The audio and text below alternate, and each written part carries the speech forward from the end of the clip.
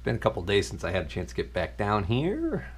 I really need to start making notes of where I left off, but I believe we left off with I had just finished setting the post-flow timer for the shielding gas flow. So next I'm going to look at my settings for my welder. At this point, it would be probably good to mention, those of you who don't follow my channel regularly wouldn't know what I had for a welder. So this is an Airco model 3A/DDR245HPA/B-D. You can pretty much ignore all of this, and for all intents purposes, anyways, all if you're looking for this welder online because you're looking for information on repairs or how to use it or parts or anything like that, just use Airco model 3A/DDR. And actually, even if you just put Airco 3A in, pretty much you'll get a bunch of information on these. These welders were actually pretty common back in the day, but they were more commonly sold under the original manufacturer's badge, which was Miller. So the Miller, I think it's the Miller 330 ABP. Going by memory here. But anyways, there's a Miller welder, looks exactly like this, which led people to speculate that Miller had them made by Airco or vice versa. But my understanding is that it was no, Miller made it, and it was badged and sold under Airco, but it was also sold under Miller. The Millers look exactly like this, except instead of this beautiful orange and red circus color, they have the traditional Miller blue color. Matter of fact, some guys who get these, they even take the time to paint these blue. Anyways, so this is a transformer style welder.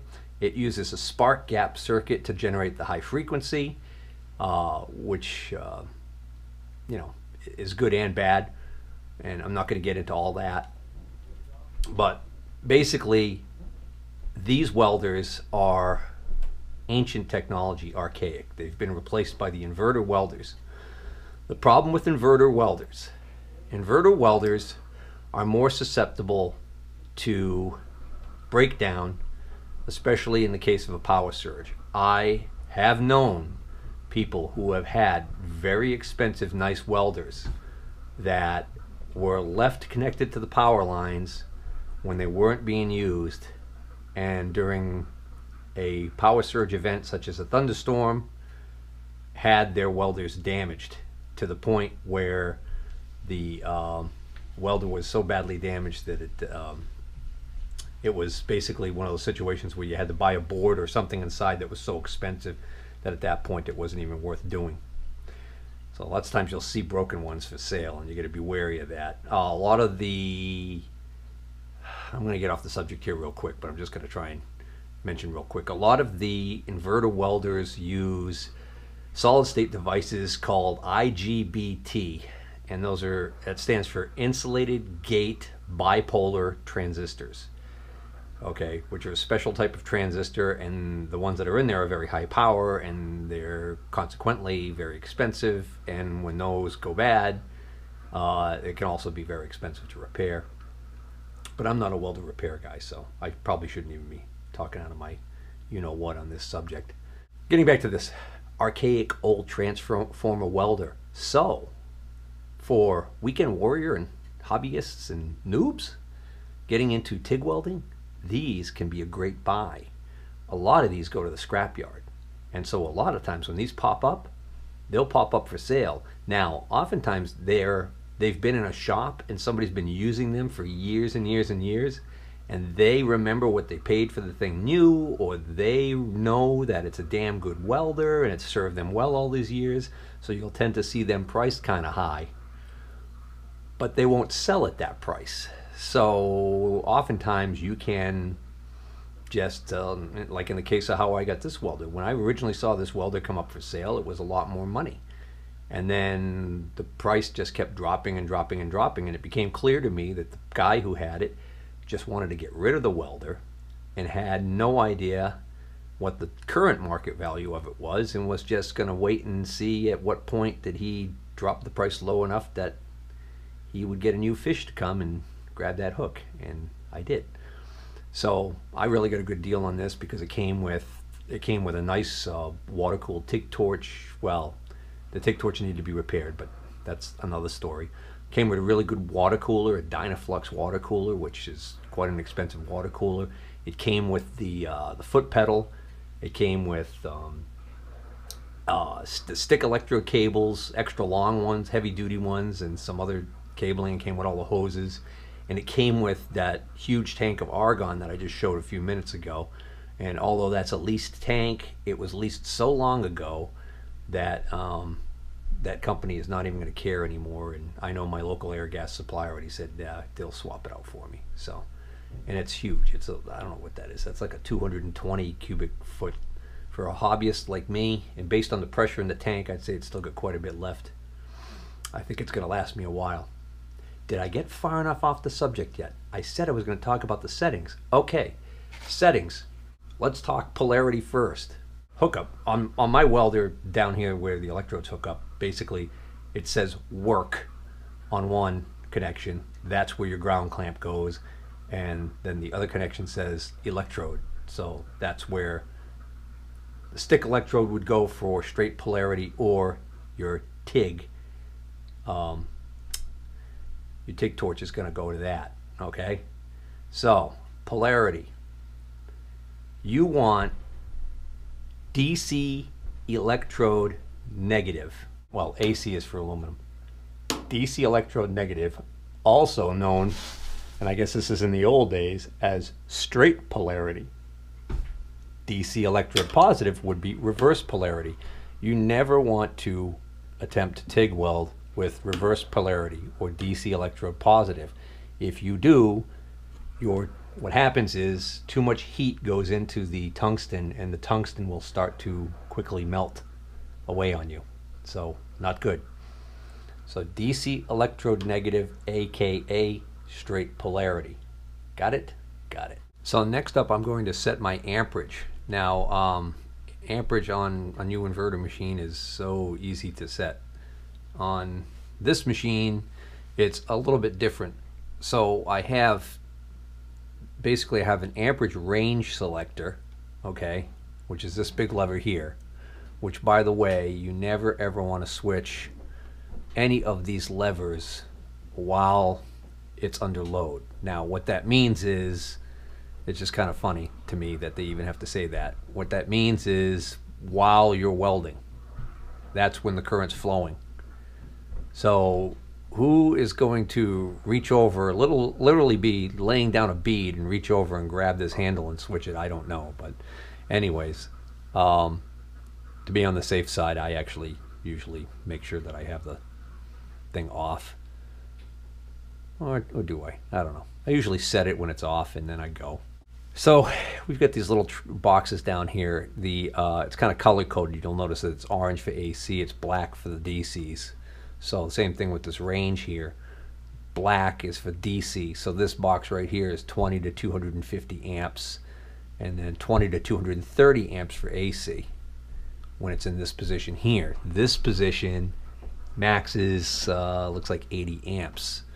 I have a 3/32 electrode, which is supposedly capable to run up to 185 amps, and actually on one of my weld.com charts I just printed out, it claims it can go all the way up to 250.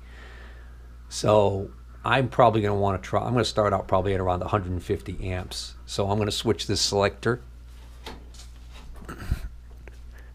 to the middle position. All right. Oh, actually that's 60. So this is the range I had previously been trying to weld on when I was just when I was working on this welder, getting the high frequency to work and setting it up for the first time. And so that's interesting. That's only 60 amps. So anyway, all right. So now here's where it gets tricky. Note the big variable amperage control up here. We also have a remote amperage control, which is my foot pedal plugged in here. When this switch is in standard, this is ignored. The remote amperage control is ignored and everything happens here. However, when it's in standard, it doesn't want a TIG weld. I think there's some sort of, there's probably another part of this switch that's used to disable that feature, which makes sense. Yeah, so this is the range switch, and then you get this big knob up here, and I was saying that when this switch is in standard, you can't TIG weld. So we have this in remote. So there's an interesting interrelationship between this and this and this. So unlike some machines where you just dial up the amperage and go to town, this machine has this amperage adjustment here, okay? But you'll notice it's 0 to 100. But because we have a range switch, this is not 0 to 100 amps. This is 0 to 100%. 0 to 100% of what the range switch is set to. So you got to do a little math on the fly. So basically, and the other thing that's confusing is the minimum range, like even on this range here, minimum is 5 amps. So it appears like they're literally saying, yeah, you really can't get down to 0. So I don't even know why they have a 0 here. In other words, and I actually have tried in this range turning this all the way down, and you can still draw an arc. I did that just because I wanted to see whether or not I could see the high frequency without drawing an arc. Nope, it drew an arc every time the high frequency fired. So, and I got close enough. So can't do that. Getting back to this though. So the weird thing is you got 20 to 250.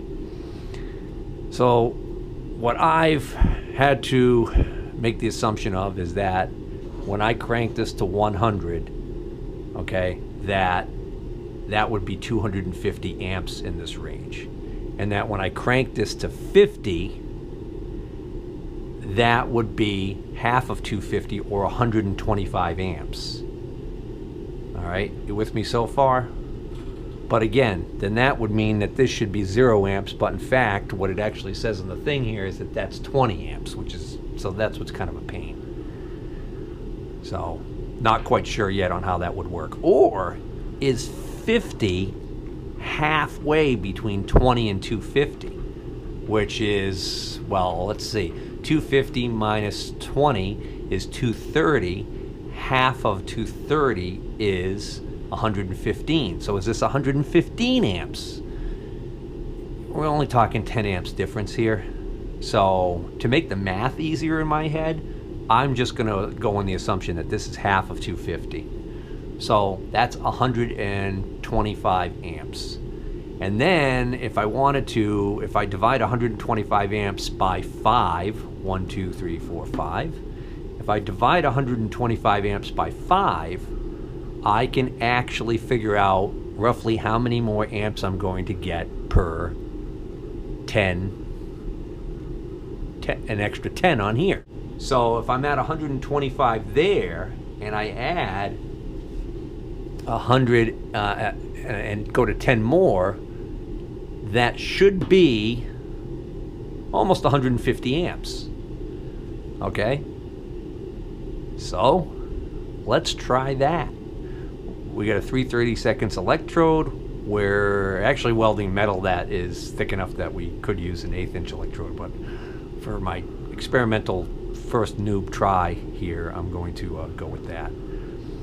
Last setting that I want to talk about, well, okay, some of you may have noticed the start adjustment. I know that when TIG welding, when stick welding, what this start adjustment does is this allows you to actually increase or decrease the start amperage when you first strike an arc.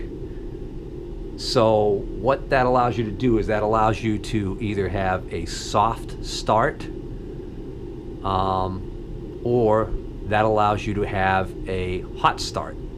So if you're, I think they actually call this a dig function on some welders when as far as the hot start goes. And I think my noob understanding of it is that basically if you have like a rod that is harder to start, that you can turn this up and it will give you better starts on those rods. But as soon as the arc's initiated, the machine will throttle back that amperage to what you've got this set for. If that makes sense. And then the soft start, not quite sure.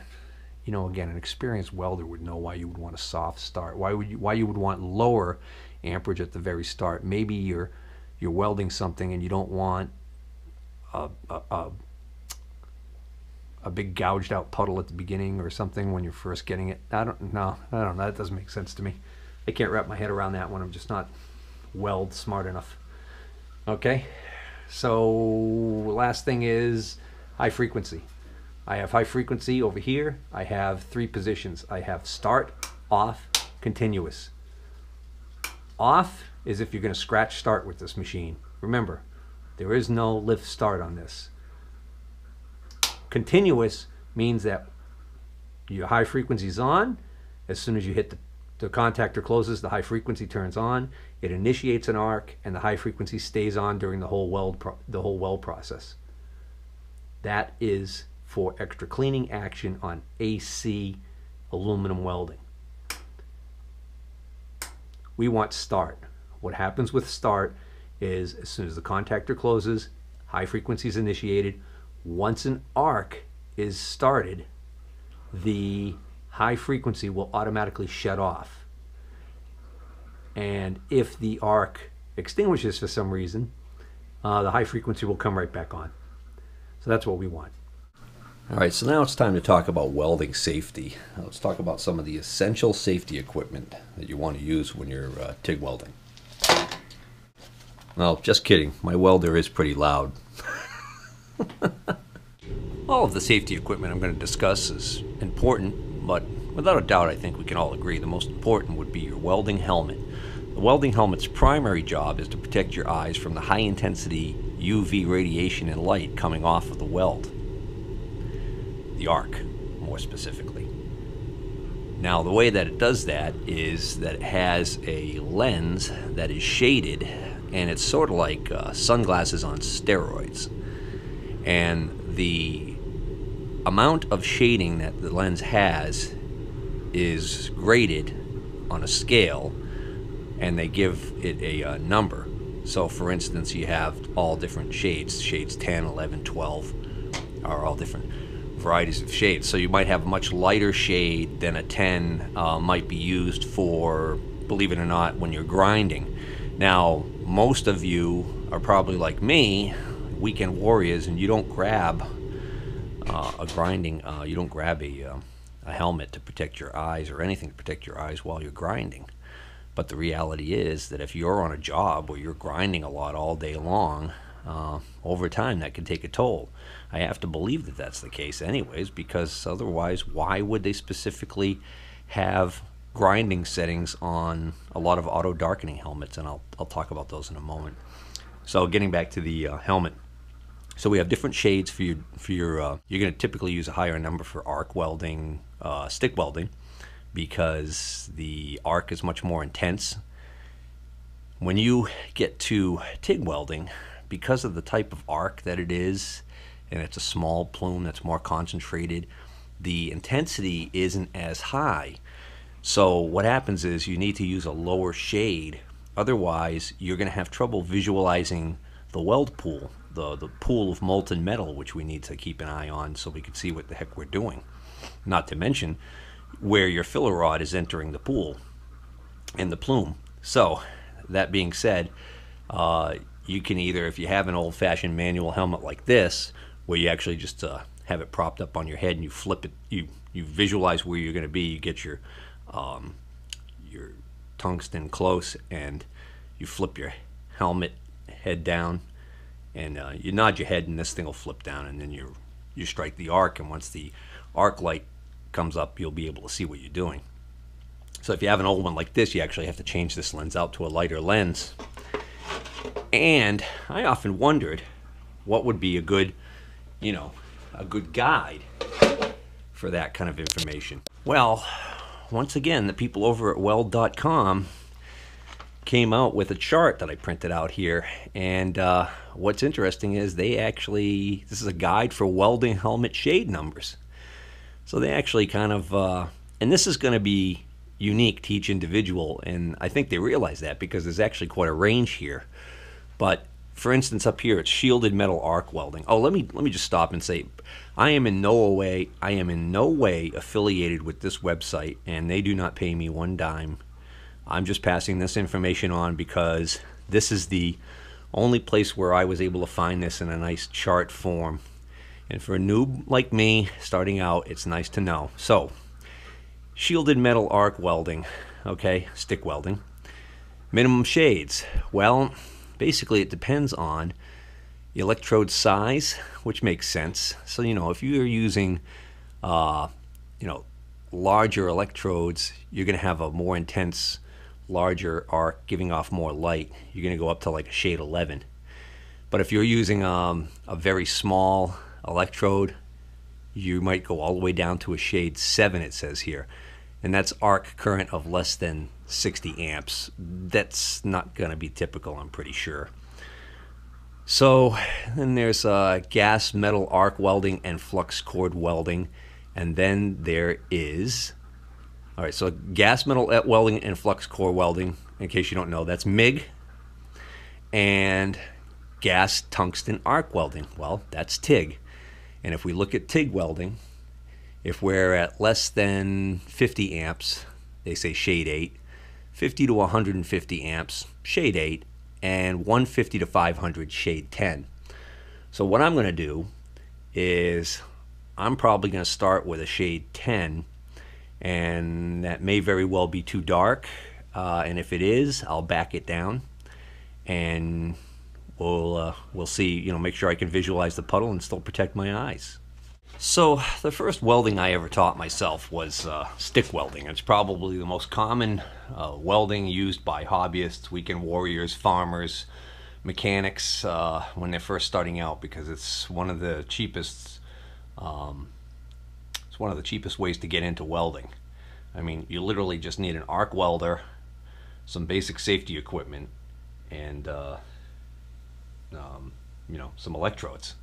So the thing is, when you're learning how to arc weld for the first time, you can make proper rod selection, because there are some rods that are a lot easier to work with. And I'm getting off this TIG subject here, so I just want to talk about, when you're first starting out and everything, you need to learn how to strike an arc. And let's pretend that this is this piece of chalk is the end of a stick electrode, and you're trying to strike the arc without the rod sticking. I've gone through nightmares of just having trouble with this.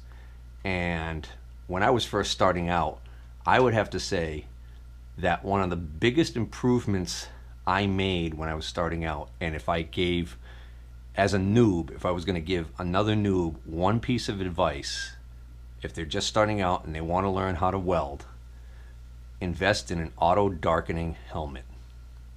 Because with a flip down helmet, I'll tell you, experienced welders have no problem at all. But when you're starting out and you're trying to work on striking an arc and making sure that where you initiate the arc, that you cover up your arc strikes, and you're going to be losing the arc a lot because you're not used to as that electrode disappears because it's being consumed as a filler metal, keeping that arc distant, that distance correct. You're going to have trouble doing that, visualizing the weld pool and all of that stuff. So what I recommend is an auto darkening welding helmet, which when they first came on the market were quite expensive, but now there are ample sources for cheap auto darkening helmets, and that's a whole nother subject as far as like which auto darkening helmets that are cheap or good. I happen to have invested in a higher quality auto darkening helmet. This is the 3M 9100 series Speed Glass. So Speed Glass is a series of welding helmets by 3M. They have a ton of different ones. This is the 9100 series. This one has, if you notice, instead of having just that small rectangle, it has quite a large frame here, field of view here. This also has side windows here, which you can cover them up if you don't like them. Some guys like them, some guys don't. So inside the helmet we have a control panel here, and we can control a couple of different parameters. We can control the delay but most importantly, we can set the shade. So there's actually a line. They give you kind of a line of declination there to let you know that anything below that line, this company has deemed pretty much not safe. So shade 13 is the darkest. I've never had it on that. Shade 9 is the lowest you can go before you get below that line. Shade 8 and shade 5 are below that. So it goes down 13, 12, 11, 10, 9, 8. Then it jumps all the way down to 5. So 5 would be like you're grinding. Not sure about 8. Like I said, I'm going to start at 10, probably go to 9. I'm hoping 9 is going to be good enough. So next up, I want to talk about protective clothing. You know, when I'm stick welding, I have a welding shirt that has long sleeves, that the cuffs snap closed, tight around my wrist. Not tight, but, you know, tight enough. And then my welding gloves come up over that. So I've got good protection. I wear a leather apron. Some guys have pants. I find the leather apron works out well for me. I also kind of like that the apron has a little pocket. I can keep a couple of little things in it while I'm welding if I need them. So that's for stick welding. And that's because stick welding, in addition to the high intensity arc light, which can give you the worst sunburn in your life, and you won't know it until after you finish welding. But you never want to have that happen. I've never experienced it, but I've spoken to guys who've had it done. You know, guys who were like in a hurry. They had one little job and they figured, hey, well, I'm just going to do this real quick. I don't want to don all the equipment, protect myself, and then they get arc flash. So I protect my skin really well. Now, with TIG welding, because again, it's not as intense, the arc light is not as intense as stick welding. That leads a lot of guys to take a lot less precaution when it comes to protecting themselves. I have seen guys TIG welding in short sleeve shirts. Well, you know, everybody's got their own opinion on what they think is safe for them, and that's going to come up again in a moment, believe me. But for right now, I'm telling you, my choice is I'm going to protect all of my exposed skin. Pretty much my helmet protects my neck, my chin, you know, my face, and long sleeve shirt. I'm not going to probably wear my welding shirt only because I'm not really worried about sparks flying onto my arms and burning holes in my clothing. And then, not that that can't happen with TIG, but and also my wrists are going to be covered by my TIG gloves. Now, you can use any type of welding glove for TIG welding. The problem is the manual dexterity that's required for TIG welding and feeding the filler rod basically mandates that you want to get some gloves that are going to give you that manual dexterity. So they have TIG gloves, which basically aren't as heavy duty as stick welding gloves, or the gloves you would use for oxyacetylene, for instance. So here's some of these are my welding gloves. These are the ones I probably use most often, as you can tell from the dirt and grime on them. These are something else. These have heat shields on them. I got these with, again, that cabinet that has some welding equipment in them.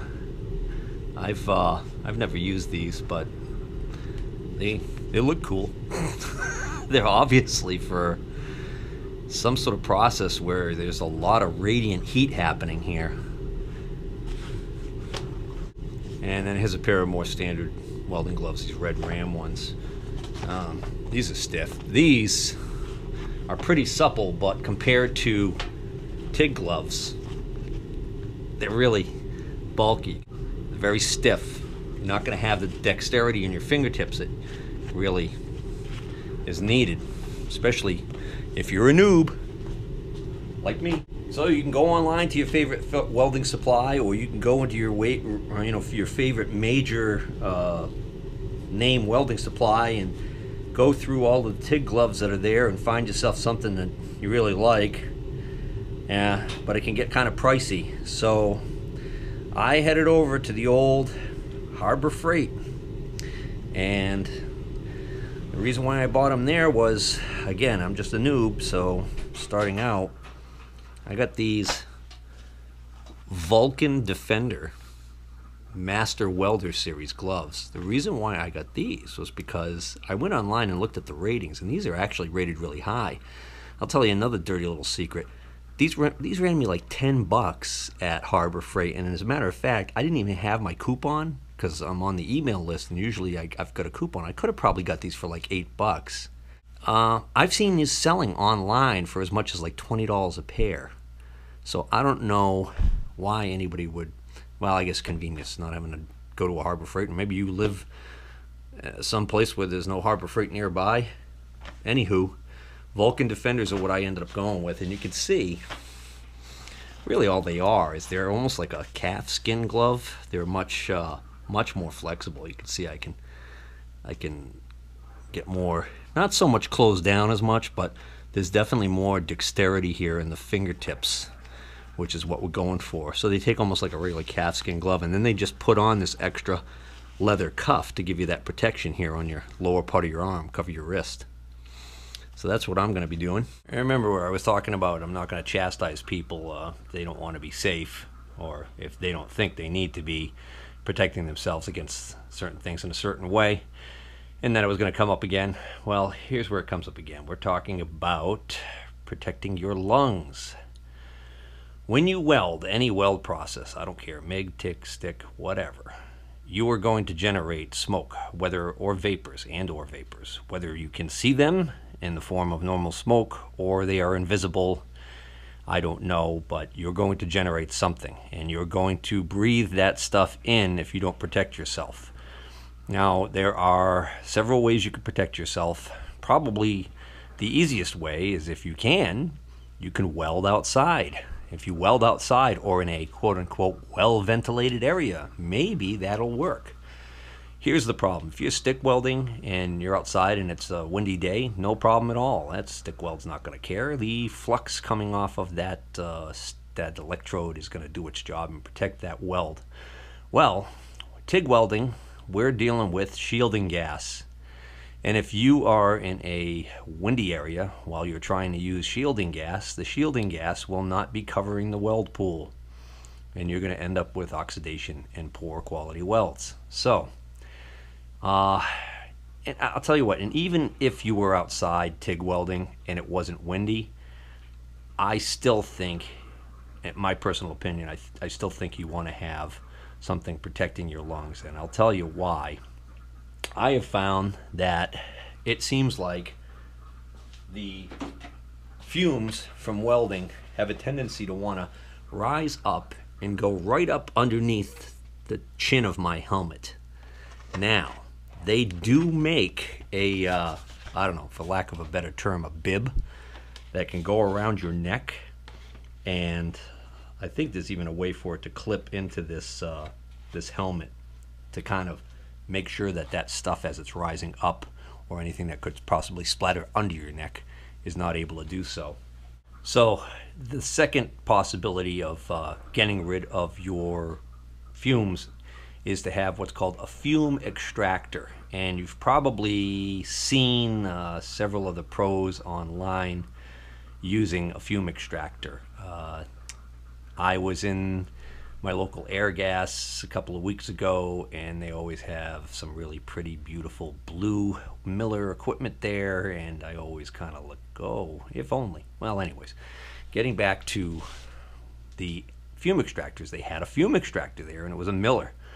And the thing basically looks like, it looks like it should be one of the robots that guest appears on Mystery Science Theater 2000.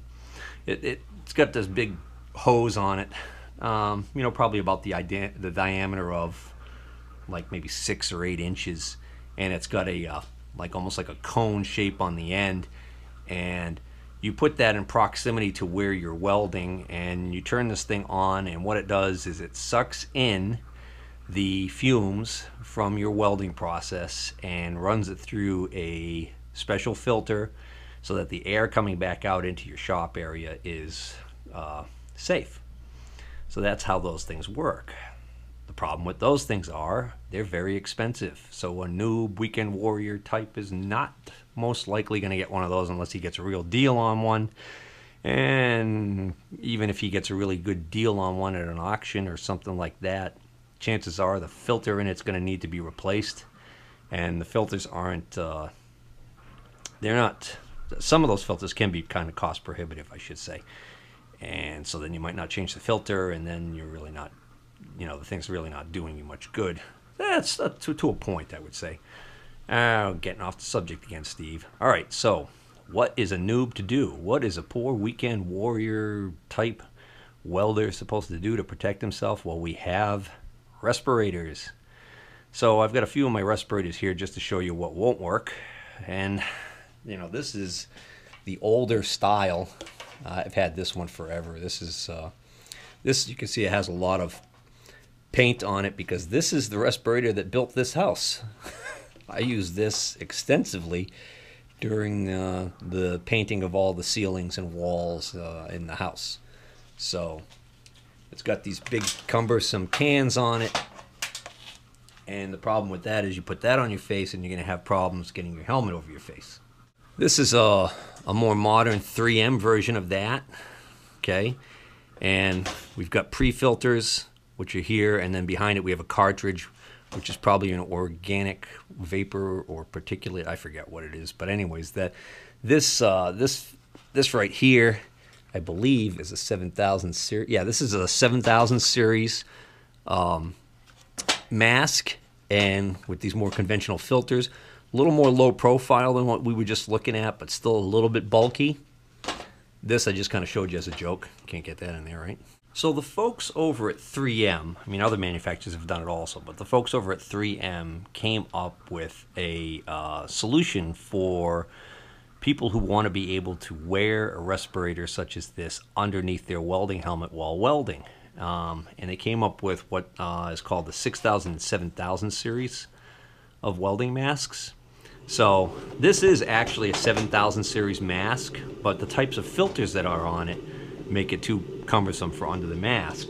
So I ended up having a brand new, unused mask, and this is a 7512. So this is definitely a 7000 series mask. So I thought to myself, well, why can't I use this? And then I was like, well, wait a minute. This has the same types of cumbersome filters on it. So I think, oh, so this is not, even though this is a 7000 series mask, this is not the right type for welding. But then when I went online and I went to 3M's website, which is a little cumbersome to navigate, to say the least, and started looking around, I couldn't quite figure out exactly how the heck these numbers worked on these things. But it turns out, if you look at, there's a number right here. This is a 7502, and this one is also the same thing, 7502. The 7000 series masks, this part right here, actually contains the part number 7501, 02, or 03. And those are the only difference between those three masks are size, small, medium, and large for the size of your face. So what makes this a 7512 painter's mask, so to speak, is just the fact that they bundle it with these pre-filters and these 6001 organic vapor cartridges. So your organic vapor cartridges are going to be great for fumes from painting, particles from sanding, things like that. And there's a guide online where you can actually go and see what each one of these does. But again, the website can be a little cumbersome to navigate, a little bit difficult to get around sometimes. So what I found is, there's a cheat. What you do is, you go to one of the distributors that are selling 3M, or even Amazon, for instance. If I go to, for instance, Airgas's website, and I look at what they have, and then I see what I filter by manufacturer 3M, and then I'm looking for respirators, and I go down the list and everything. Lo and behold, I find the quote-unquote welding respirators, okay, or the ones that are optimized for welding. All they are the 75, 01, 02, and 03s packaged with these low-profile filters. They're these pink puppies right here. The P100 particulate filter. These particular ones are 2097s. So my big question was, well, wait a minute, how do I know that all these P100s are the same? So that's when I go back to the website and I look at what they're used for, and it turns out that from what I was able to find online, the P100s are actually used for welding. So I have my P100 filters, but do they fit this? Well, I know somebody over at 3M. I know somebody very smart over at 3M. And they told me that, oh, you know what?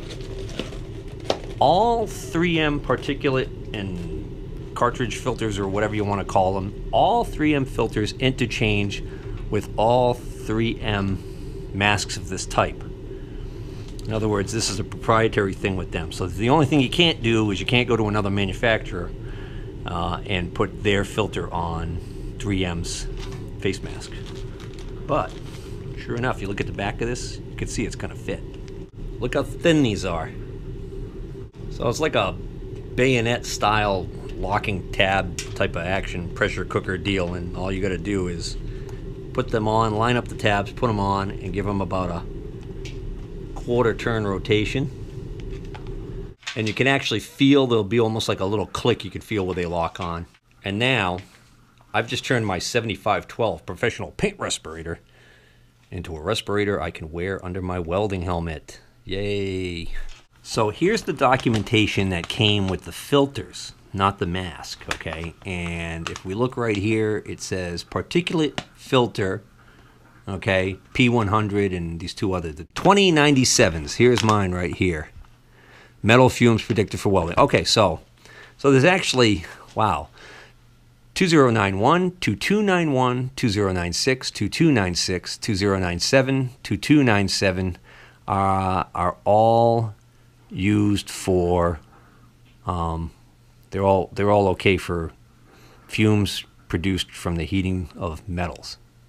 So there we go. All right, so before we leave the subject of safety equipment, let me just show you the what I think is probably like considered the Cadillac of professional welding gear that gives you the best of both worlds, so to speak. This is the 3M speed glass version of this system. It's called the AdFlow. And what you've got is you've got the 3M speed glass auto darkening helmet. This is an older model, so I forgot what series this is. Basically, it's the same helmet that I just showed you that I use. It's just got a smaller window here. But what it's got is built into the helmet. It's got this deal here, which is almost like ductwork, that takes fresh air and blows it up over the top of the helmet, where it can exit out and blow across your face. And basically, that creates a pressure zone of clean air across your face that's going to keep any smoke from being able to be inhaled. Gives you fresh, cool, well, relatively cool air. So this would be important to somebody who's welding for long periods of time with the helmet down and needs to have really good ventilation going all the time. And so this hose hooks up to this device right here, which has this very comfortable wide belt to hold it around your waist. It's actually upside down. It sits like this because this has a little bit of weight to it, but then what's missing here is the earlier ones have a NiCad, and I believe the new ones are a lithium-ion battery pack that sits on here to run this thing, because this thing has the filtration built into it, and it's got a whole fan unit in there that's going to pull shop air or surrounding air through here, filter it, make sure it's nice and clean, and then send it out through this hose into the helmet so the helmet can do its job. Great system, from what I've heard. Never been able to use it. I scored this on a crazy good deal at a flea market, and these systems new are like somewhere north of $1,500 or something like that.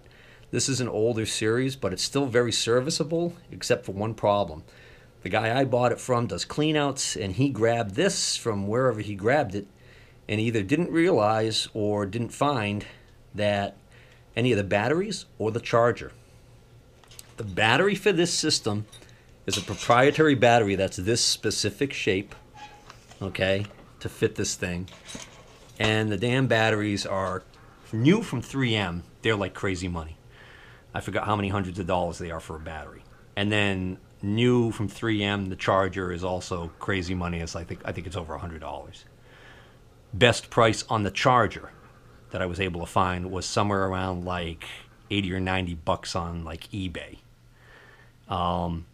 By the way, the charger, it looks like an AC wall adapter, probably a little switch mode power supply cheapo charger that is made in China for a cost of under 20 bucks for the whole thing.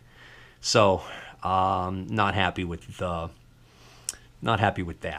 And then the battery, again, because it's proprietary, crazy money. I've seen batteries online. The cheapest batteries for this AdFlow thing that I could find was still around like 100 to 150 bucks a piece, and they're coming from overseas sources, so I'm a little wary of that. Matter of fact, I actually bought one of those batteries. I bought one of those batteries from a seller in England. He had the best price on them. They were supposedly brand new 3M batteries, and I bought and I paid, and to eBay's credit, they covered me because I waited and I waited and I waited and it never came in. So I reported it to eBay, and eBay refunded my complete purchase price. But lesson learned. And there's more than one seller that they seem to all be coming out of England, but there was more than one seller that seemed to have these. But after I got burned on the first one, I was like, God, I just don't know what to do. I even posted if anybody had any extra old bad AdFlow batteries, because I went on the welding web forum and I posted that I was searching for these, and nobody's got them. And what I was hoping was somebody had a bad one that they would, sell me dirt cheap. And then what I would do is I would take the bad one, cut it open, replace the cells inside the battery, and then epoxy the damn thing all closed up again, and basically have a real hacked job here. So I haven't decided yet what I'm going to do with this thing. I really should just sell it. But I keep thinking, hey, maybe there's a way I could hack this thing so that I could get it to run off of, some other type of battery pack, like a lithium-ion drill battery pack or something like that. But that's a whole nother story.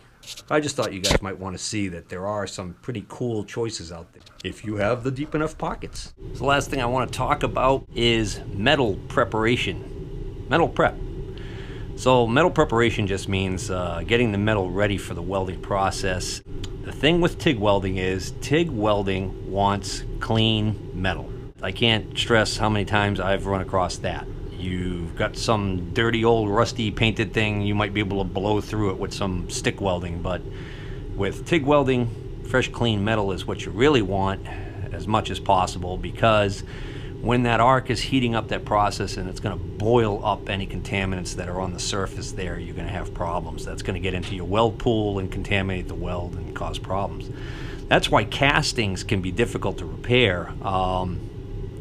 Because castings tend to be porous in nature, so you have all those little tiny microscopic holes in the casting where dirt and oils can go to die, and it just seems like it can be difficult, to say the least, to get a casting clean. You might look like it really is really clean at the surface, and as soon as you start developing that weld pool, you'll start cooking out all of that stuff that's stuck in there.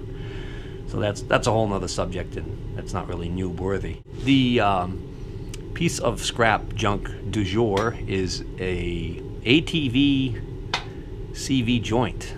I already wire wheeled this to get any possible rustage off the surface of this thing. And what I'm going to do now is I'm going to wipe it down with acetone. Now, if you don't have acetone, I suggest a lot of deep knee bends. No, just kidding. Acetone. Not acetone. Acetone. Acetone, the special purpose thinner, cleaner, and remover, evaporates quickly. So what's nice about acetone, and one of the reasons why it's probably used, in the industry is it's good at cleaning off any of that stuff that you don't want on the surface that you might not see, like oils and things like that. And more importantly, it evaporates quickly so that it leaves no residue, so that you're not going to have some kind of chemical compound that you're going to heat up and cook. Okay? Okay. Oh yeah. If you forget it outside enough times, you get this. At least the cap was on. All right, well, my breakfast is ready. It's perfect timing. That way I can have breakfast, and when I come down here, we'll strike some marks. So I just want to talk real quick about what you're going to see or maybe not see. I'm going to set up my second camera. This is my main go-to camera. It's a GoPro. I have a Samsung Enviro or whatever they call it, their small camcorder. I'm going to try and set that up to take some arc shots. I've never tried taking arc shots before, so I don't know how that's going to work out. My plan is I have several of these old lenses. This one is a shade 8.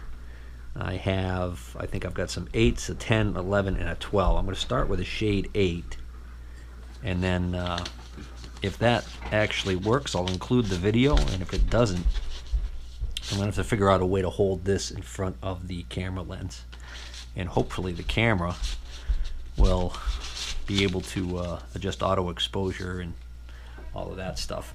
All right, time for breakfast, and I will be back. All right, I don't know if I'm going to be able to get any arc shots, quite frankly.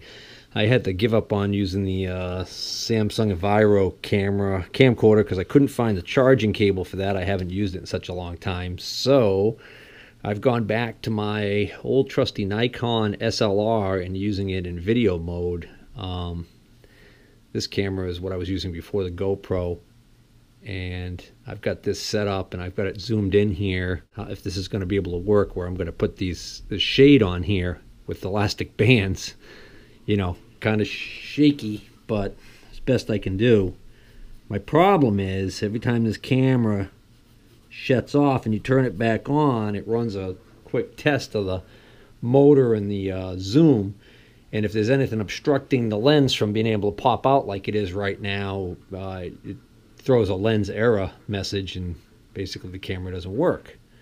So I'm going to have to figure out a way. I think what I'm going to do is I'm going to get this thing all set up, start it recording, and then put the lens on, and then get everything else ready. So I'm just going to have a ton of video I'll just end up editing out before you guys end up having to see it. Hopefully in the end we'll end up getting some arc shots. So it's important to be comfortable. So it's not a bad idea before you actually power on the machine to just get into the position you're going to be in and see whether or not it's going to work for you. So I've got, basically I'm able to brace myself on the table here. So I think this is going to work out okay. We'll see. So I just wanted to mention this table. This table is a Strong Hands portable welding table. When Strong Hand, the welding table company, came up with this portable welding table, I saw a review of it by Jody of Welding Tips and Tricks on YouTube, and I was really impressed with it, and it actually was quite affordable. So I ended up asking for this as my Christmas present one year, and this is what I got. So it's a really great table. And now Harbor Freight and the other cut rate companies have basically a cheap import version of this table, and I can't speak to whether or not they're inferior quality because I've never had one of those. But I will say that I've used this on several occasions already for other things, and it is a handy table. What's nice is it folds up, it folds down, and folds up, and can be basically placed up against the shop wall when not in use. It's light enough that I can pretty easily carry it around, so if I want to take it outside and use it outside on a nice day for stick welding. And at the same time, it's heavy duty enough that it can take, you know, you can put some weight on it and it's perfectly fine. It's got these edge pieces that pop down too, and you know, it's got, this isn't a review of the table, so I'm going to try and stay on subject here. Alright, so I'm going to don my safety equipment, fire up the welders, and we're going to see what we can do.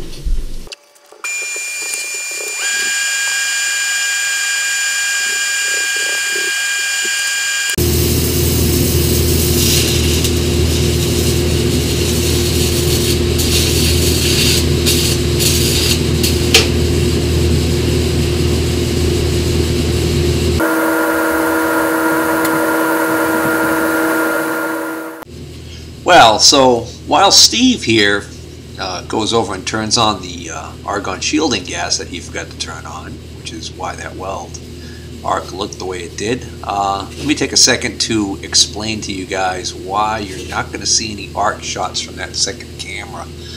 Unfortunately, I had no idea what the video would look like until after I finished everything, and then I came upstairs, and while I was editing it, I looked, and pretty much all the video from that camera that was arc shots was useless. The camera was unable to focus with that lens in place. I'm going to have to try and get a camera that has a manual focus mode. So, sorry.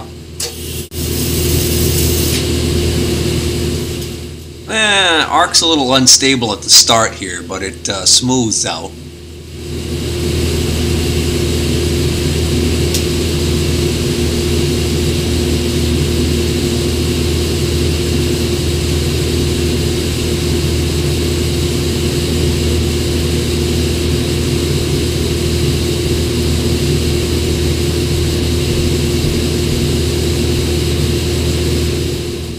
Oh, here's a mistake. I don't keep the cup near the cooling weld pool. Alright, so on this start, things look good right at the beginning, and nice smooth looking arc. Everything's going fine, and then all of a sudden this happens.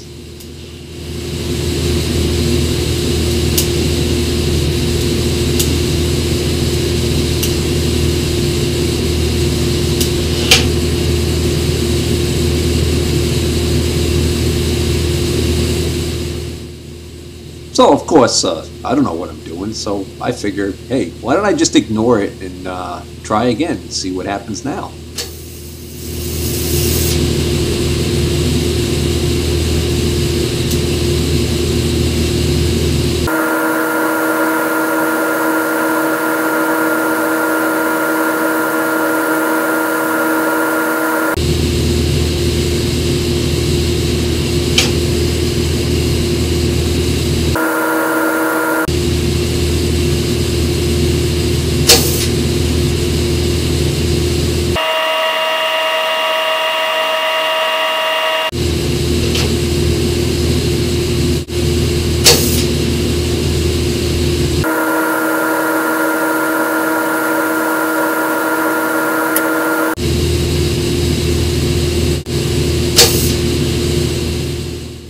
So things were going pretty good, and then all of a sudden that weird thing again.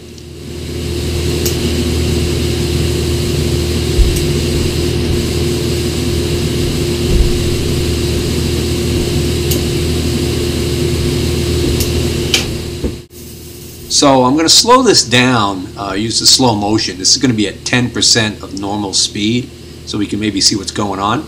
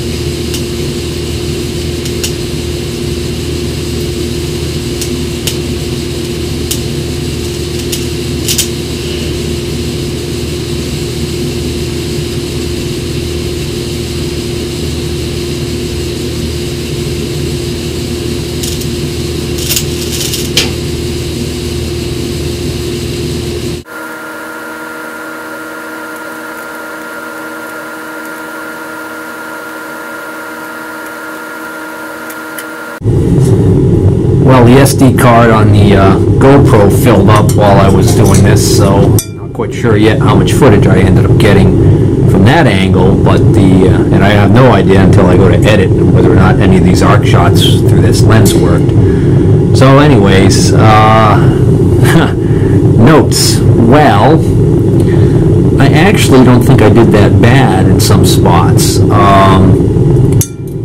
This whole area in white right here, this weird discoloration, is all because I decided to try and use this rod that I have here as filler rod. And this is just I have a pile of these rods that I picked up at a estate sale. There was a whole bunch of stick rods there for arc welding, and they were sitting on top of the boiler, and they looked old as hell, so I didn't bother with those. But I did see this pile of this solid metal filler rod, so I thought, oh, well, I'll grab that. That might come in. Dropped it. That might come in handy. So, anyways, every time I tried to introduce that filler metal rod, whatever it is, it looks brass. Every time I tried to introduce that, things really got bad. The whole color of the plume changed, and there was a lot of erratic sparking and horrible things going on. Now that it's starting to cool, I can see that it does have a very brass look. I'm wondering if that's brazing rod, if that's supposed to be for brazing. I don't know exactly why you couldn't use brazing rod for TIG welding as filler rod for TIG welding, but then again, I'm a noob, so. But anyways, I think what I'm going to do is I'm going to buy some proper filler metal for TIG welding and use that. And then, you know, if I get good at doing that, then I can go back and experiment with those other rods, and if they act all kinds of crazy again, I know, well, obviously there's some sort of rod that I'm not supposed to be using. Because I do have some other ones that are more of a copper color. So, anyways, I think the two really common types of filler rods for TIG are stainless steel and copper alloy, if I'm not mistaken. I may be mistaken again, I'm a noob. But anyways, I'll probably go see my counter guy at Airgas and say, hey, what do you recommend for a noob starting out just practicing on mild steel? And he'll set me up. So, anyways, other than that, I'm pretty sure, well, I know I got in too close and had the tip of the tungsten stick a couple of times, which, if I understand correctly, pretty much once that happens, your tungsten's contaminated and you're supposed to stop. And what I did was, because this was really more about practicing, getting used to visualizing the puddle and the keeping the distance correct. I just kept soldiering on, pushing through, which was probably a mistake. So I've been working at this for a little while, and then this thing actually started getting really hot. So this actually looks pretty decent right here, you know, oddly enough. If I get this camera to focus. So I'd say that those are the two areas that I'm most proud of. And that's no filler rod, that's just going along, waiting for the puddle to form, and then advancing a little bit and keeping the puddle just moving along. Now if I can do that and master adding the filler metal as I go along doing that, that would be, I would think, a half decent weld.